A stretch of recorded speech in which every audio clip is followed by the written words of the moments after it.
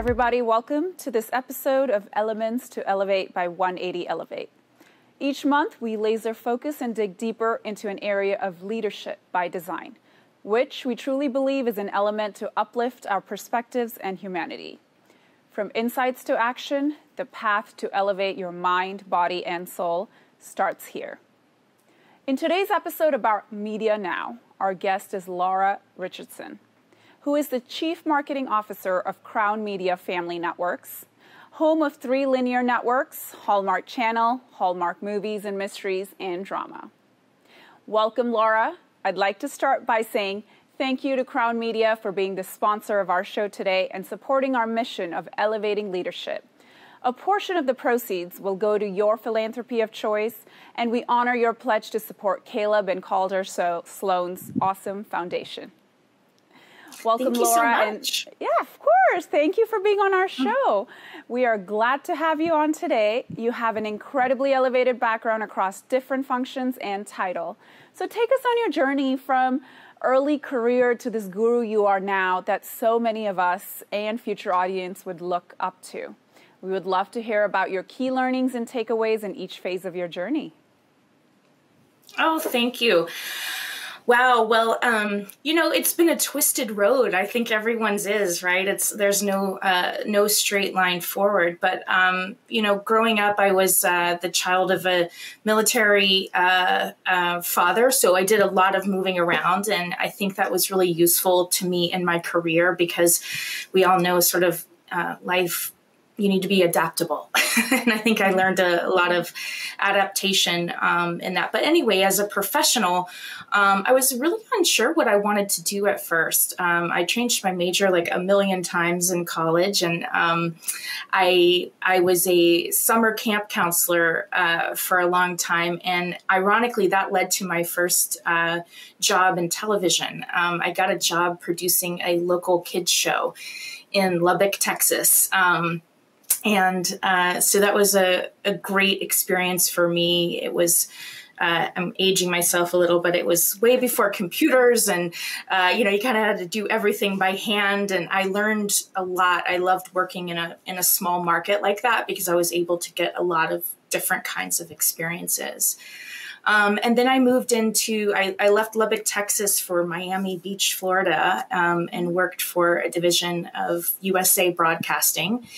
And there I was a writer, producer in promotion and marketing and had a blast doing that. It was a really creative time in my life and a really fun time for me personally. And then the company shut down, and that led to a move to New York City. And so I started working for a women's network called Oxygen. It was a startup network at the time. Oprah Winfrey was part of that. And so I just loved the initial idea of what that meant. There weren't a ton of, women-specific networks at the time. And I really enjoyed getting into that process and getting on board with that network in its early days. And then from there, I moved to Washington, D.C. and started working for Discovery Channel. I worked for TLC, another women's network at the time, and bounced around, went back to New York for a while, worked at History Channel. And then about a year ago, I ended up here at Crown Media, working as the Chief Marketing Officer for Hallmark Channel. So that's sort of it in a nutshell. Oh my gosh, I remember Oxygen and TLC, and I loved some of the shows. I cannot remember any one of those off the top of my head, but are they still on, or are those channels been shut down since then? Yeah, both channels are still on. Nice. So Oxygen is no longer owned by Oprah, but it really has a wide variety of shows that are still sort of skewed towards women. And then TLC is absolutely alive and kicking. You probably remember it, What Not to Wear. That was a big show when I was working there. So how fun. Yeah. That is incredible in terms of all the major cities in the U.S. you've lived, from Miami Beach to New York to D.C. Now you're in L.A. And so, what we always say is the only thing constant in this world is change. And so it sounds like what you went through, a sense of personal transformation every time you witnessed change, it led you to the next level in your career almost, right? And if you were staying still, it's not almost like you're staying still, you're taking a step backward in life. Do you agree with that philosophy? Surely so, and how you've elevated yourself and progressed through different career phases, going into different cities, and not staying in one role or one place at a time. Sounds like that's the key to success. Totally agree with that. Like I said, I'm just hearkening back to sort of the way I grew up, which was, every 2 or 3 years, my dad was getting stationed in a new place. And so I kind of continued that, as an adult, although I've lived here in LA for almost 6 years, which I think 7 years is the longest I've ever lived anywhere. But I definitely feel like I'm home now. But yes, I absolutely think that, most of those places, I moved to New York City. I did not know anyone there. I had no idea. I got a job and then moved, but I have moved before without having a job. So usually my job has led me to a location, and I've been, I think fortunate just to be able to, have the courage to try it, and to always think about that sort of nothing is forever, right? You can always move somewhere else or go back or what have you. But if you don't take that step and try it, yes, you absolutely, I think, can get stuck. And so this philosophy of change or taking a risk to move on to the next level is one of your key learnings. Are there any other top 2 life lessons that you've learned, especially having navigated different titles and different industries? What would you want our young professionals that are watching to know? I think one thing that's always helped me is to say yes to things, to have, I find it odd sometimes when people sort of say, well, that's not my job description, or that's not what I do. But looking around and being curious and finding opportunities both, within the job that you're already in to kind of, push the boundaries of what your job even is. I think if you just sort of go in each day and do the exact same thing the same way, growth doesn't happen as often. So I think being curious about your job and being curious about the people in your job is something that will help people, really move forward. And you never know where something is going to lead you. Like I never knew that, being a camp counselor would help me get my job in television. Yeah, absolutely. So how are things going over at Hallmark? I remember and always envision Hallmark as the hallmark of love, and September is National Love Day. And so we're glad to have you encompassing this theme of love, including the theme of media in honor of Television Day next month. So almost combining the two, it sounds like Hallmark is the epitome of those two coming together as a culmination of both. What do you love about your job here at Hallmark, and what is it that you wish to do as a next step? Oh yeah, absolutely. The love part, I think, is just pinnacle to the brand itself. As you know, it started over 125 years ago as a card company, and putting with the idea of putting care into the world. And so, to me, the brand itself is really an expression of love in all different forms. And it's really enjoyable to be working on a brand that puts that kind of message out into the world of, optimism and hope and joy and love and all different forms of love. And so it's been an amazing experience to, I've been working in television for quite a few decades now, and it's nice to be working on a brand that has those attributes in mind. So let's switch gears to television as we're talking about media. What is it that you love about this specific niche or industry of media, having gone through different careers? What specifically appeals to you the most? I mean, media encompasses so many different facets, from television to books to literature, podcasts. You know, it sounds like you're front and center of a big channel. Do talk to us a little bit more about that industry for folks that are interested in learning more about that niche and how they can make or break their way into that, and what's one of the most thrilling things, couple of the things to watch out for. We'd love to hear your thoughts on it. Yeah, so I think, you know, again, sort of Hallmark as a brand is something that I think is unique and different, especially during COVID and all the things that we've been going through. I think as a culture, there's been a lot of stress on our lives, to say the least. And this is a place that, you know, we have really found, you know, the people who are looking to fill a void and fill that with hope and optimism and joy and comfort, this is a place they can come. And I enjoy being a part of that for people. We're a little less edgy than a lot of other media brands out there, I would say, that there's, you know, you're guaranteed a positive ending in our movies. And I think that that's something that, you know, people look forward to. It's we also have a publishing company, Hallmark Publishing, where you can read books, and we're doing a lot more work in the podcast space as well. Well, we look forward to that, certainly, to see what else is out there. One of the questions our audience has is along the lines of media. Media has contributed to societal transformations by putting the spotlight on important topics that the world faces today, from racial injustice to minority rights, etc. And that all brings us together. Any form of media is and always has been the social glue, but with power comes responsibility. So how do you, as a media persona, keep your personal views aside and represent the true voice of the people, whether it's for Hallmark or whether it's for Oxygen or TLC or any of the channels you've worked with before? Mm-hmm.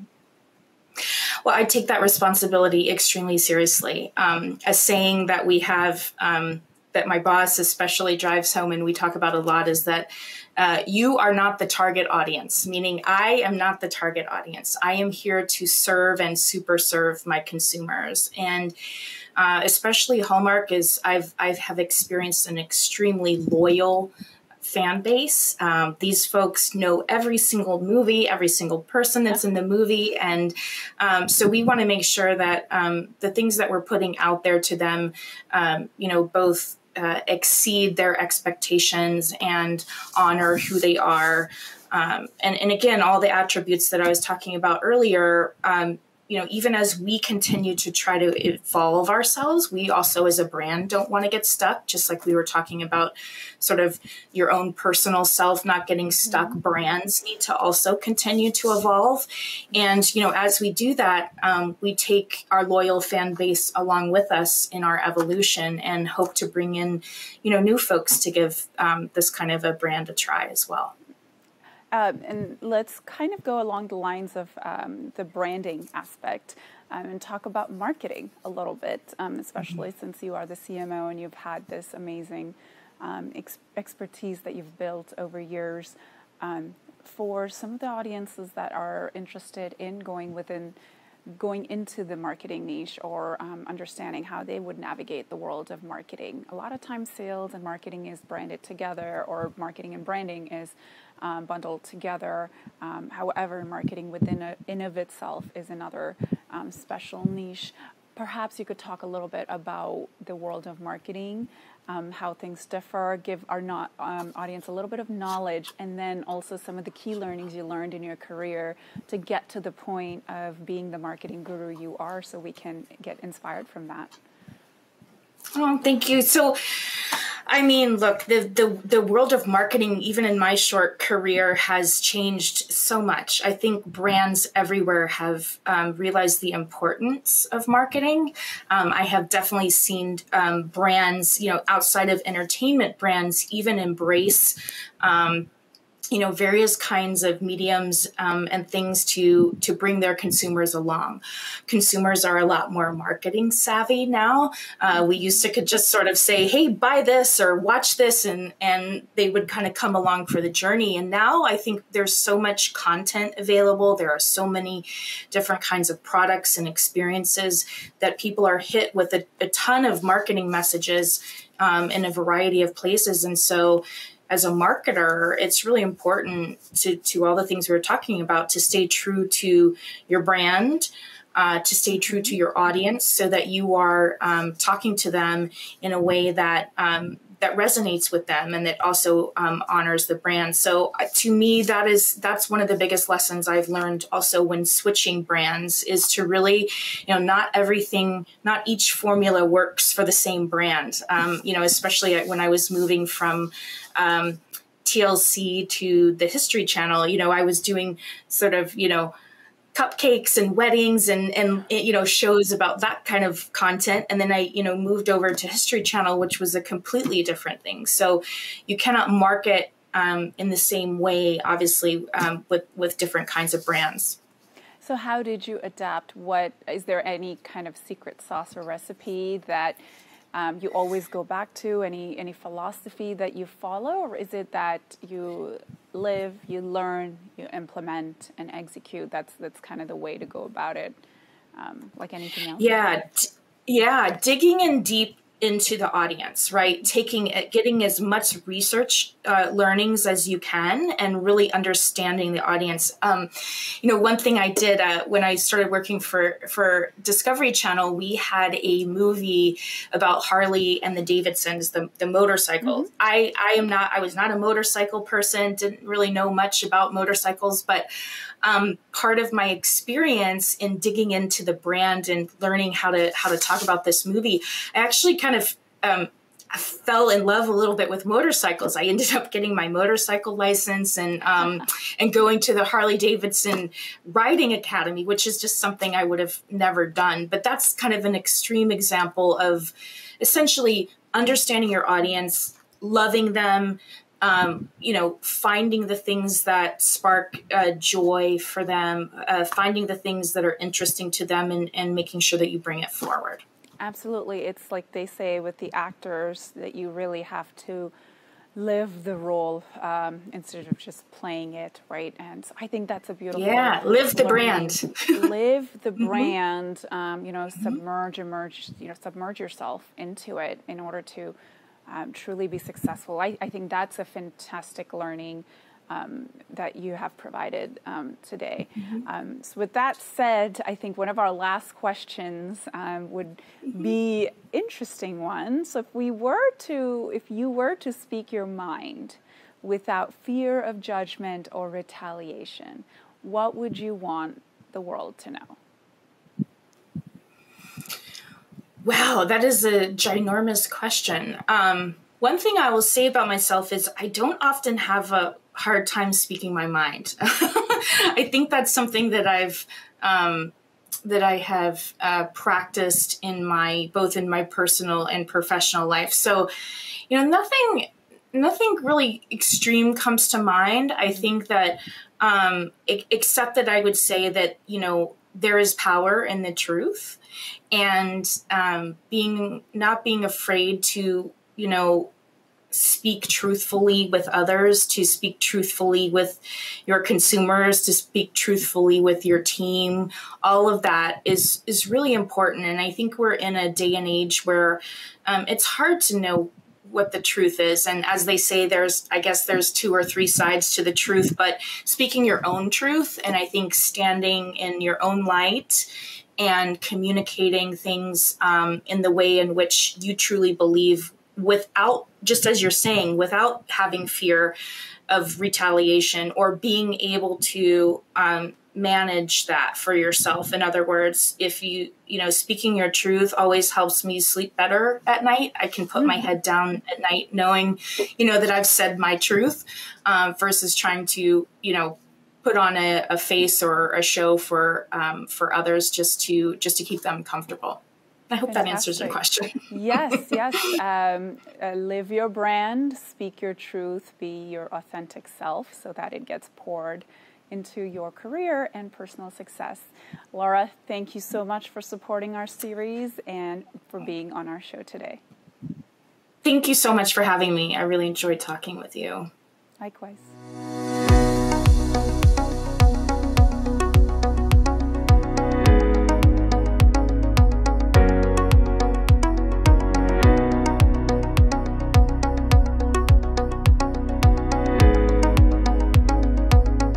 Hi there, I'm Carol Robin, and I'm delighted to have this opportunity to be part of 180 Elevate's mission to help people learn how to connect and grow.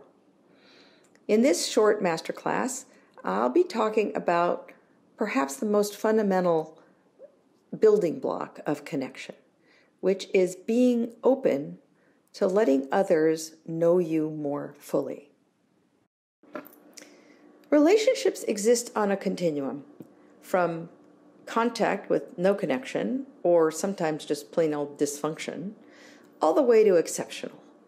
Now, nobody's advocating you should aspire to turn every relationship in your life into something exceptional. That would, first of all, be exhausting, and second of all, probably impractical. However, the same skills and competencies that are required in order to move along this continuum towards exceptional are also those that help you create more robust and functional relationships, which is especially important in business since people do business with people, not with machines or ideas or plans or money. They do business with people. And furthermore, interpersonal competence, the ability to create these relationships, is a proven determinant of not only personal success, but professional success. Being known, of course, involves disclosure, and disclosure feels vulnerable. There are many benefits to disclosure and significant costs to non-disclosure. Self-disclosure creates more opportunities to connect, as we find out that we have common likes and dislikes and experiences and reactions that we never even knew we shared. It also increases trust, because if I'm willing to tell you something about me and I trust that you won't use it against me, you are a little bit more likely to reciprocate.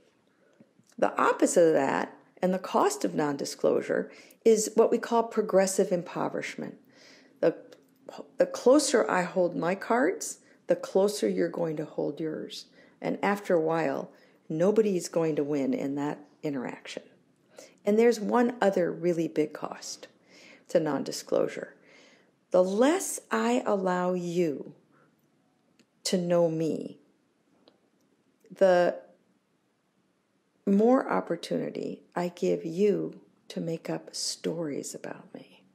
Because human beings detest a vacuum and they like to make sense of things. Here's what that means in the bottom line. In the absence of data, people will make stuff up. And the less you tell them, the more stuff they'll make up, and it's usually not particularly good. And that's especially true for leaders, because people have all kinds of different views and feelings about leaders, and all the more important for us as leaders to be more willing to be more open. Furthermore, when there are power differentials, asking someone else to open up first is really not fair.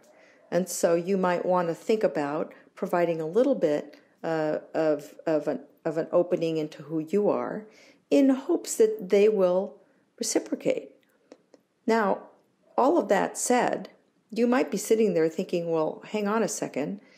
Disclosure feels vulnerable and there's a risk. And I want to say, yes, absolutely. Let's talk about that. We all have a comfort zone. Things that we say that we never even think twice about. And we also have a danger zone. Things that we would never in a million years consider sharing or saying to someone else. But it's important to note that we also have this zone in the middle, It's called the learning zone. This comes from education research, which says you can't learn anything new unless you step outside your comfort zone. However,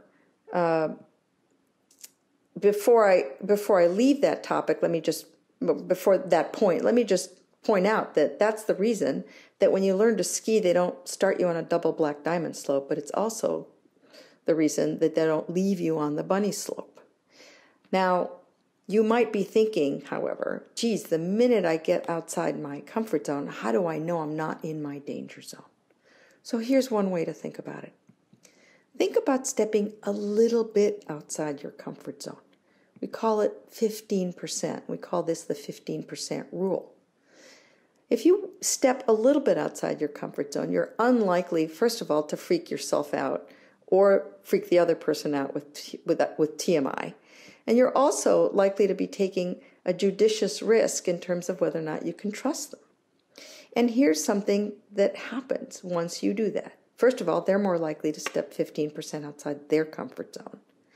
And then once you spend a little time in this slightly expanded zone, your comfort zone will redraw. And from there, you can go 15% beyond that. That is how we deepen relationships and begin to learn and grow. I'd like to talk about one particular kind of disclosure that actually helps deepen relationships, and that's disclosing feelings, particularly in the here and now. First of all, feelings give meaning to facts. If I tell you I went ziplining, that's a fact. If I tell you I went ziplining and I was elated and exhilarated, you've learned something different. If I tell you I went ziplining and I was terrified and felt coerced, but didn't want to be left behind by my family, which is the actual true story, you've learned a lot more. So feelings and thoughts in communication are like treble and bass in music. Second of all, emotions indicate the importance of something. If I tell you I'm angry, that's different than if I tell you I'm furious or annoyed. If I tell you I'm happy, that's different than if I tell you I'm just absolutely elated. If I tell you that I'm sad, that's different than I'm devastated. And third, we often create confusion when we don't use feeling words, but use body and tone that's indicating a feeling contrary to what we're saying. How many times have you heard, "I'm not angry"? So what holds us back from sharing feelings? First of all, some of us don't see ourselves as the touchy-feely type, or we don't think it's okay to admit that we're hurt or express that we're disappointed or angry. That might be something to think about, whether or not you and your relationships are being well served by that. Second of all, we do a strange kind of math, which essentially is, I really like you, you're my good friend, and when you do that, it annoys me, so I say nothing. That's +5 + -5 = 0. When it comes to feelings, a better way to think about it is +5 + -5 equals +5 + -5. Feelings that might seem contrary can coexist. Third of all, we're socialized to be rational, especially in business. Leave your feelings in the parking lot. Much to our detriment, I was well into my career, 10 years after being hired as the first woman in a non-clerical job at a very large company, before I realized that people didn't see me as human because I never expressed any feelings. I'm not sure I was being particularly well served by that. Fourth of all, sometimes we can't even access our feelings. We don't even know what we're feeling. And so to that extent, you might want to listen to your body a little bit more. Our bodies tend to tell us sometimes before our head allows us to identify a feeling. If you feel a little tingling or your heart starts to race a little more or a pit in your stomach, try paying attention to that a little bit and seeing whether you can identify what's the feeling behind the body sensation. Fifth, we tend to not speak our feelings because they're not permanent. We have to accept that they're not permanent. Just because I'm annoyed with you right now doesn't mean I'm always annoyed with you. Just because I'm really disappointed right now. It doesn't mean I'm always disappointed. So you might want to think about, and the more feelings you express in a range more often, the less likely it is that someone else will get stuck on a particular feeling being what you always feel about them. And last, we don't express feelings because we don't think we're justified. I shouldn't feel hurt. I shouldn't feel angry. Allow for the possibility that when it comes to feelings, perhaps they are legitimate in their own right. The only thing you might be wrong about is where you've assigned blame or the reason for the feeling. But a feeling is a feeling. And the more you start to work with it, the more comfortable you'll get with it. There are different categories of feelings, and I encourage you to think about whether there's one category in particular, that's harder for you to express and perhaps experiment with that. To conclude, I'd like to invite you to think about whether you have a relationship you would like to deepen, and think about what you could share about yourself that this person would find significant in getting to know you better, and especially your feelings.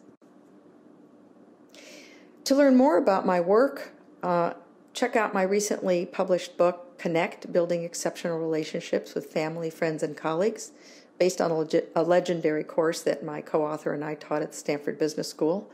Or go to our book website, connectandrelate.com, where you'll find free downloadable assessments and activities. And you can also find out more about the programs offered through my nonprofit, Leaders in Tech, at leadersintech.org. Thanks for listening.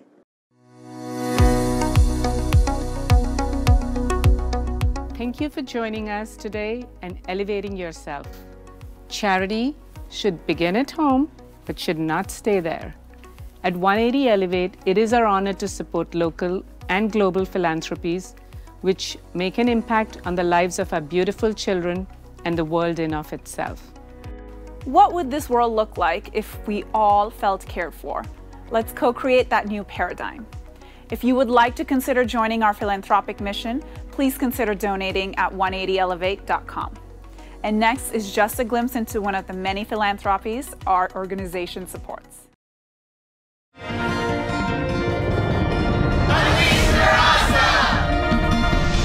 The Caleb and Calder Sloan's Awesome Foundation is a nonprofit charity focused on helping disadvantaged children, empowering kids to pay it forward themselves.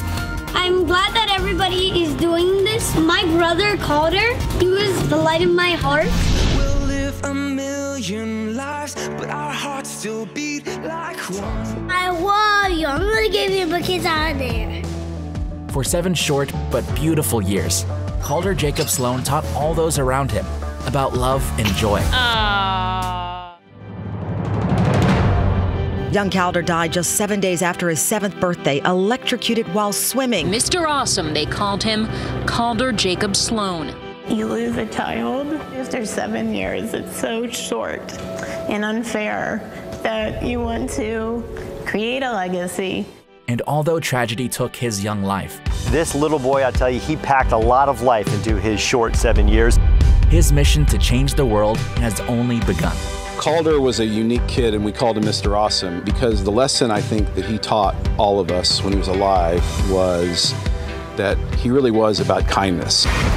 A Florida boy nicknamed Mr. Awesome has become the focus of a global campaign to share his smile and uplifting spirit, going viral in the form of his colorful self-portrait.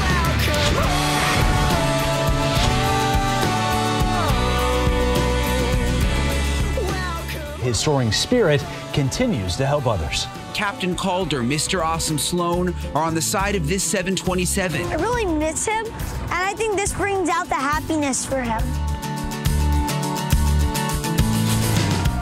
It started by saving lives, changing pool regulations.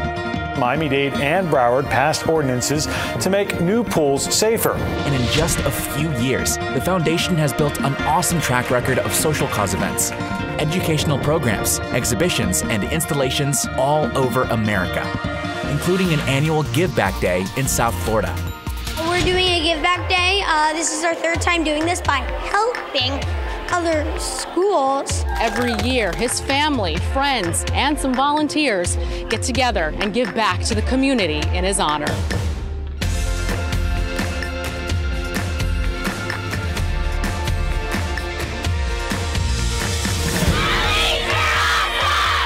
The foundation was quick to assist in responding to the historic disaster in Puerto Rico by collecting and delivering disaster relief supplies with Operation Puerto Rico Care Lift. And when the holidays came, the children of Puerto Rico were not forgotten. Children in Puerto Rico, a passion to help them, led to Operation Puerto Rico Gift Lift, a hurricane relief toy drive that has already filled up multiple airplanes. And Sunday in Aguadilla, a giant party for anyone who needed it. And wouldn't you know, the whole town came out.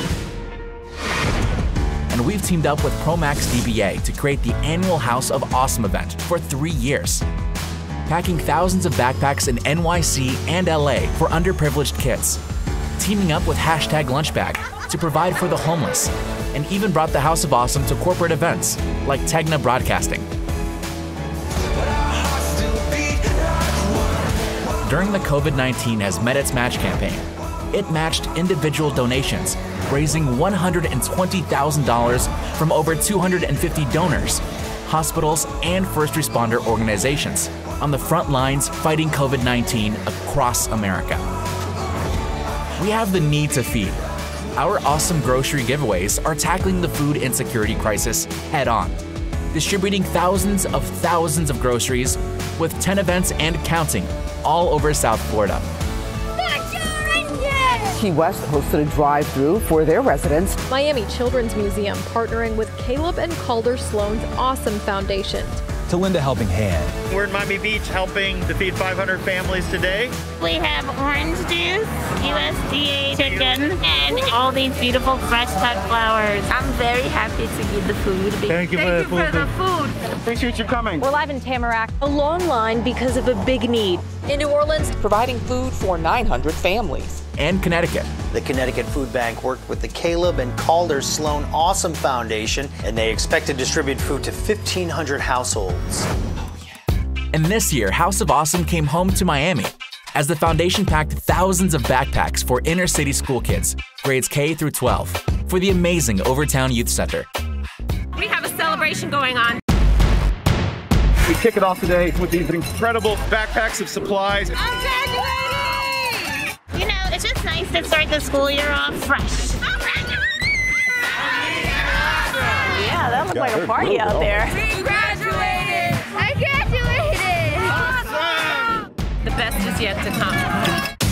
And the foundation partnered with Miami Heat superstar Alonzo Mourning and the Overtown Youth Center in sponsoring the 33 Awesome Thanksgiving giveaway, providing meals for 300 families. Thank you, everybody, and happy Thanksgiving to you. By working with our partners and our supporters who open their hearts, hands, and checkbooks, we've been making a difference in the lives of children and their families. With adventure, laughter, and kindness. And we've only just begun.